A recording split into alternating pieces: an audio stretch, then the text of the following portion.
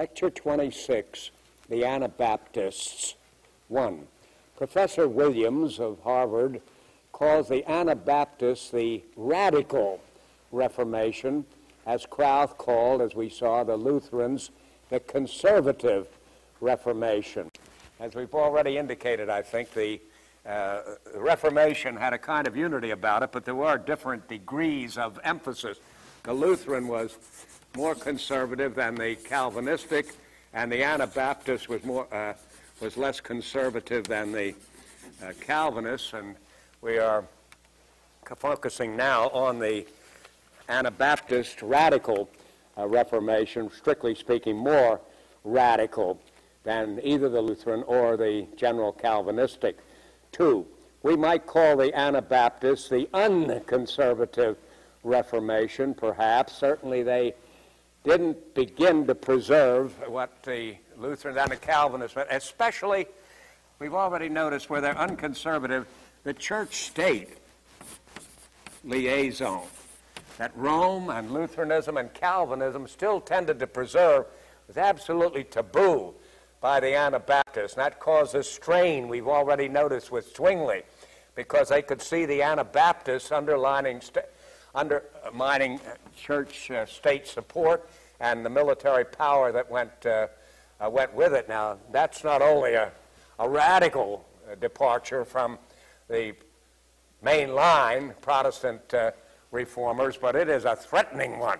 And you can see why all forms of Reformation, as well as Romanism, were hostile to these people, because they threatened the main support on which all of them were actually relying. Number 3, they were the thorns in the side of Lutheranism and Calvinism, as well as Catholicism. What made these people radical and yet a part of the Reformation? 5, their radicalism was their Anabaptism. Second, baptizing of those already baptized in infancy. Infant baptism is one thing that all mainline Reformations preserved from the early and medieval church without, except for Lutheranism, the baptismal regeneration. We've already mentioned in connection with Zwingli and his troubles with the Anabaptists that they were called Anabaptists because they baptized again, and that I drew a distinction at that point that I'd like to develop a little more now. Infant baptism was advocated by Rome and by the Protestant groups as well, but infant regeneration, which was advocated by Rome, was rejected by the Protestants generally, except the Lutherans, through Luther, came around to it in a fairly subtle way. Now, I would say, with respect to the Anabaptists, who reject both the infant baptism and the infant regeneration, do so fundamentally and with the relentless vehemence they always exhibited apropos this particular doctrine. They are objecting to this because of this, and even where a group such as the Calvinists, for example, would champion infant baptism and deny infant regeneration or baptismal regeneration, as far as the Anabaptists were concerned, they did regard the children as Christians.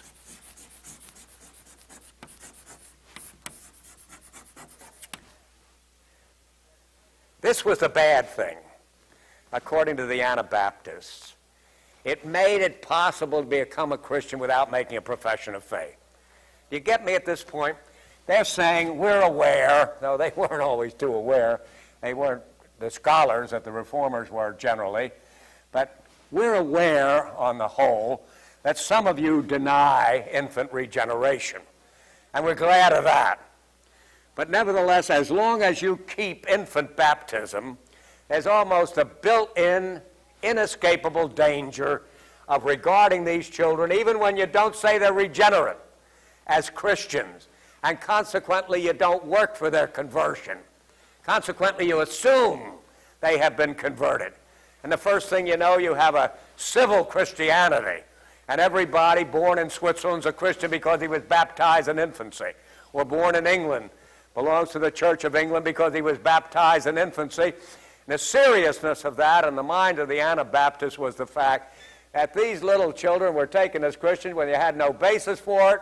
If you didn't try to evangelize them, they'd actually perish. Now, at this particular point, the Reformed should have had a sympathy for that. You see, they admit that danger. The Reformed generally, since they denied infant regeneration, did not believe that the children were little saints. They were little sinners, and they needed to be converted. And the church was not going to let up on the endeavor to win them to Jesus Christ. But the tendency was built into the situation to think of them as little Christians rather than little sinners. People who are already, for all practical purposes, regenerated, even though you don't affirm. I don't know whether you get me or not. I'm not too coherent on this. I admit it's a little bit complicated. Let me go over this again. You can sense the kind of sympathy that I have here for the Anabaptists, with whom I don't agree at this point, because they are pointing to something which is easily abused in the Reformed tradition and has been constantly abused. Let me go over it once again more slowly. The Anabaptists are saying infant baptism and infant regeneration is a very sinful doctrine. We admit that you have reduced a major offense when you eliminate infant regeneration or baptismal regeneration. That's fine. Even though you baptize infants, which you ought not to do, you still recognize them as unregenerate little sinners who need to be evangelized and need to be saved. You don't fall into the trap of these other people who just wait for their confirmation when the Spirit comes upon them in fuller day, but consider them little Christians so that if they are baptized, even in the mother's womb, before they've been fully delivered, they're born again and will go to heaven and so on. But, this is what they were saying, but even though you avoid that mistake, and even though you have associated with infant baptism the idea that the little children still need to be converted, the tendency is to act as if they were elect or even actually regenerated, and you fall into that horrible pit of regarding everybody who is born in a Christian family as a Christian, and you lose all real concern for their evangelism. Now, I'm speaking as a pedo-Baptist who says that's a terrible abuse. And if that happens, that is very, very serious, and it must not be allowed to happen. And I admit at the same time, it often does happen in spite of the doctrine. So we'll take a warning, as it were, from our Anabaptist friends at this point. We'll first of all tell them we don't teach that, but we'll thank them for warning us that we may act as if we do.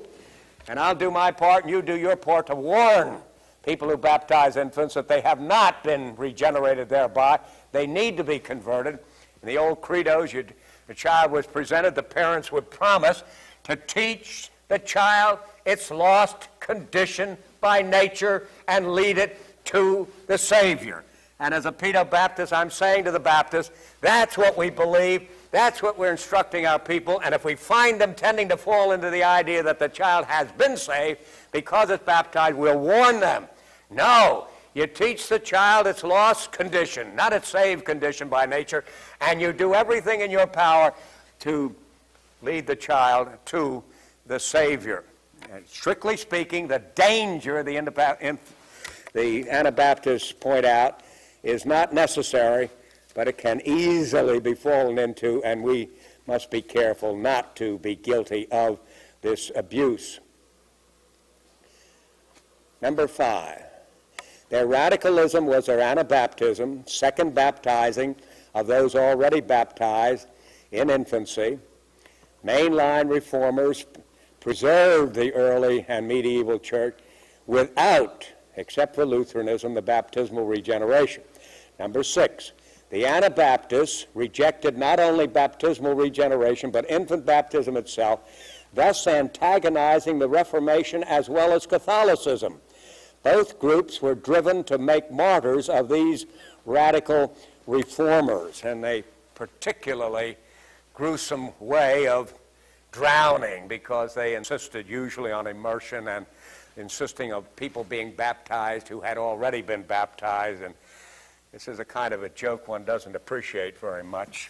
least of all the Anabaptists, but even the people who were, I mean, if you felt you had to execute these people because they were a danger to the state, somehow or other they ought to have resisted any gruesome kind of joke of executing them by baptism, but they were baptized in the Limmat Quay right there in Zurich and so on. One of the very first friends of Zwingli was, and many others later on in various parts of Europe were not only executed, but they were executed by drowning as well. But now, I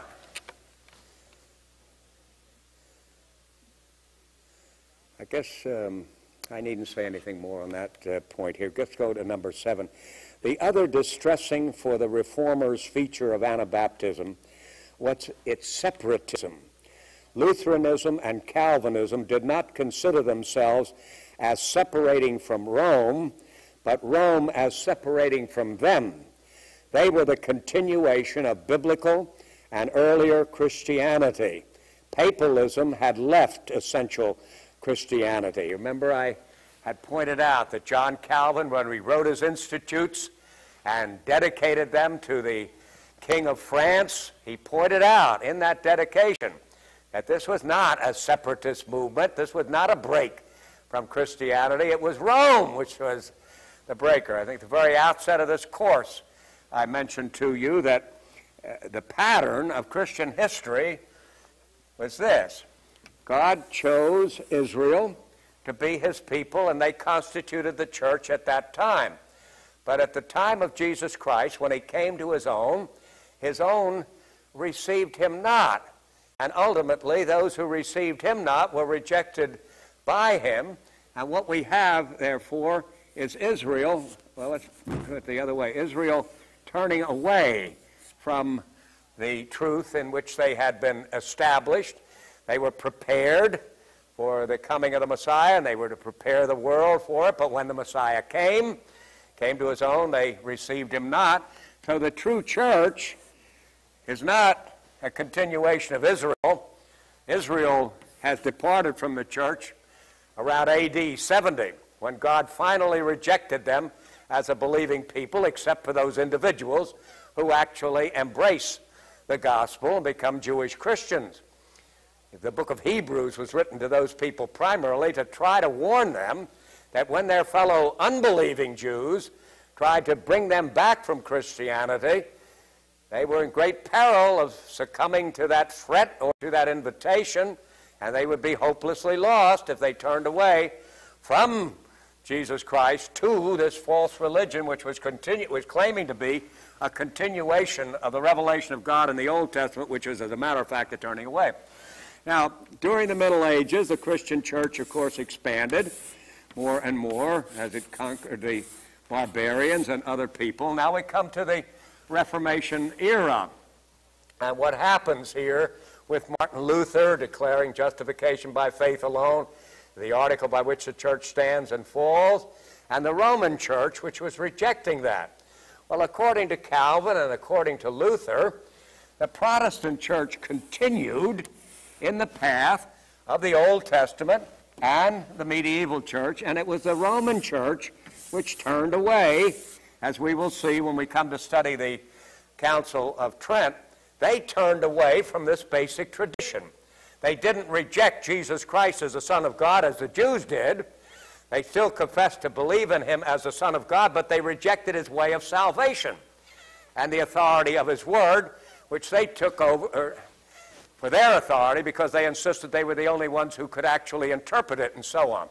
But what they're saying to the age in which they live is, we are not separate. And what Calvin is saying to King Francis I is, we're not break-offs, we're not separatists.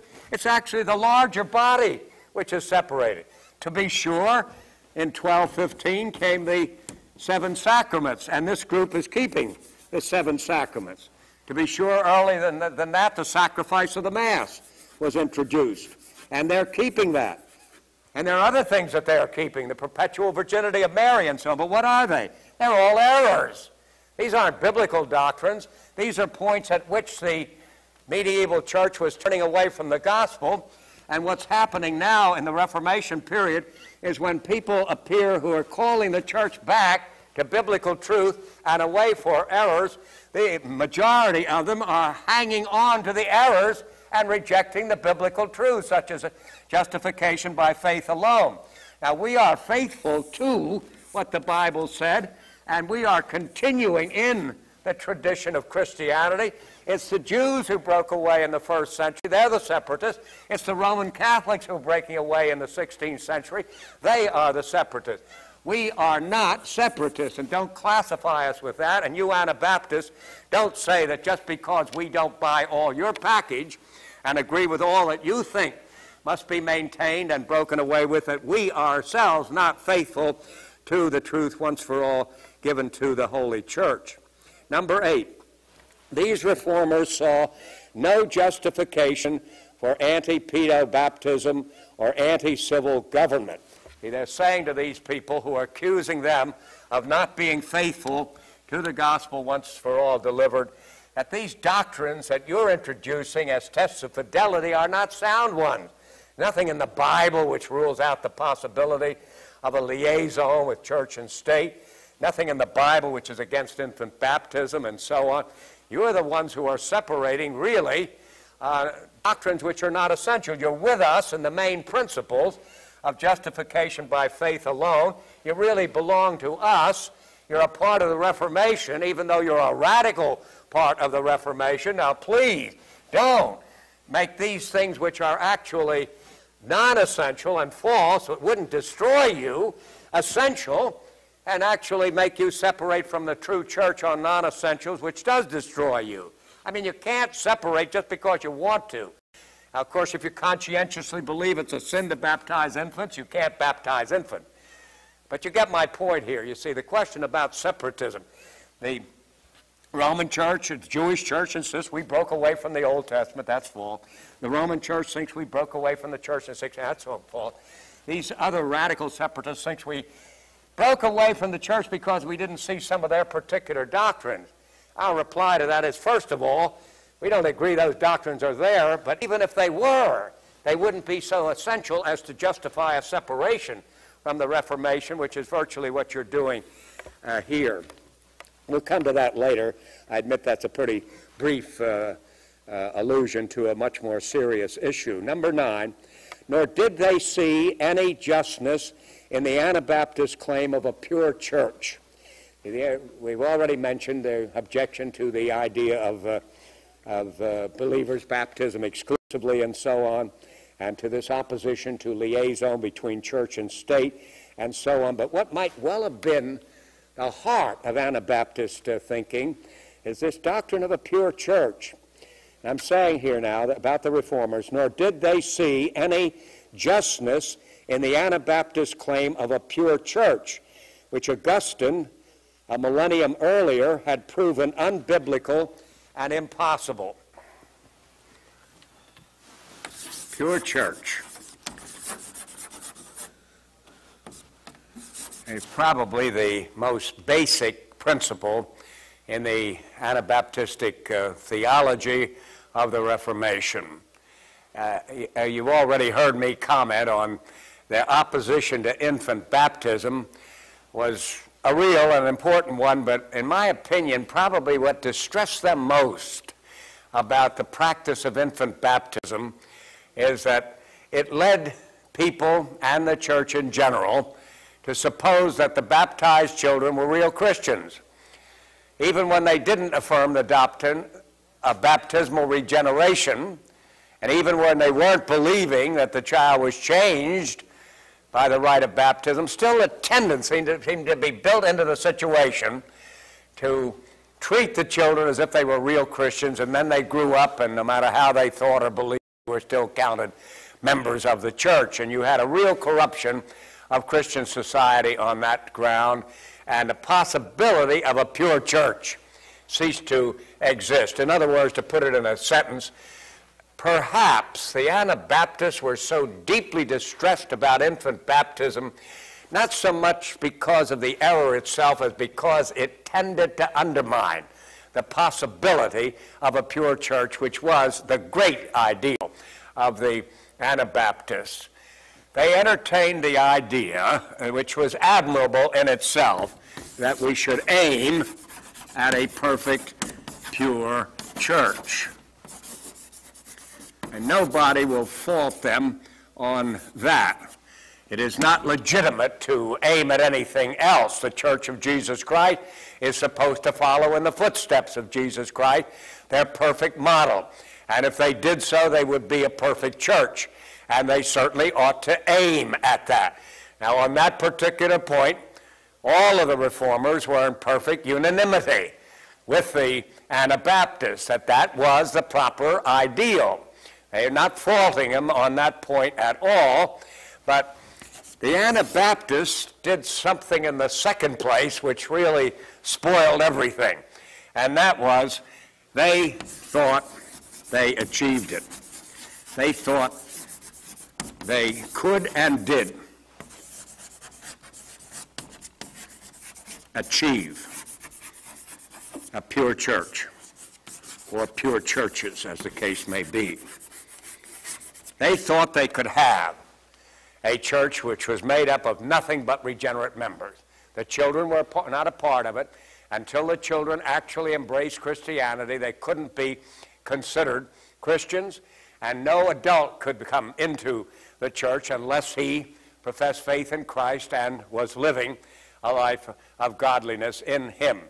Now, this was splendid, to aim at a pure church, but to think that you could achieve it and that you actually did achieve it was contrary to the teaching of the Bible in the opinion of the Reformed Church. It was very analogous in their thinking to the view which we should have of our personal sanctification. We're under a command to be perfect as our Father in heaven is perfect. So if anyone is a Christian, he must be aiming at pure Christianity, perfect behavior, perfect doctrine, and so on. That is splendid, and he ought to aim at the same thing in his church. But he is taught by the Bible to pray, forgive us our debts. The greatest apostle, Paul, probably had more of the Spirit of Christ than any man, didn't consider himself to have attained. He was striving to achieve the calling, the high calling of God in Christ Jesus. The great mistake of the Anabaptists was not their emphasis on a pure church or their warning against a state church, which took it for granted that everybody was a member of the church and so on, but their supposing that it could be achieved. And the Bible teaches plainly that the church has tares as well as wheats, and they cannot be removed, and that the individual Christian, though he must be striving for sanctification, never can achieve it. Now, that you could go so far as to say, if you didn't agree with the Anabaptists on your aim for a pure and perfect church and a pure and perfect Christian person, you couldn't be a Christian. But you have to warn the Anabaptists that if they think you can achieve it and actually fall into the error of supposing that you have achieved either a perfect person or a perfect church, then you're in danger of not being a Christian at all. This is as Christian as it can be. This is as anti-Christian as it can be. The irony of the situation is, as I say here in item number 10, the reformers saw themselves in a mighty, difficult, and dangerous struggle to preserve the Christian church. When along comes a protesting group full of error itself, and yet separating on the ground of having a pure church. I think you'll all admit that may be another instance of ultimate irony that we have seen in the long history of the Church of Jesus Christ.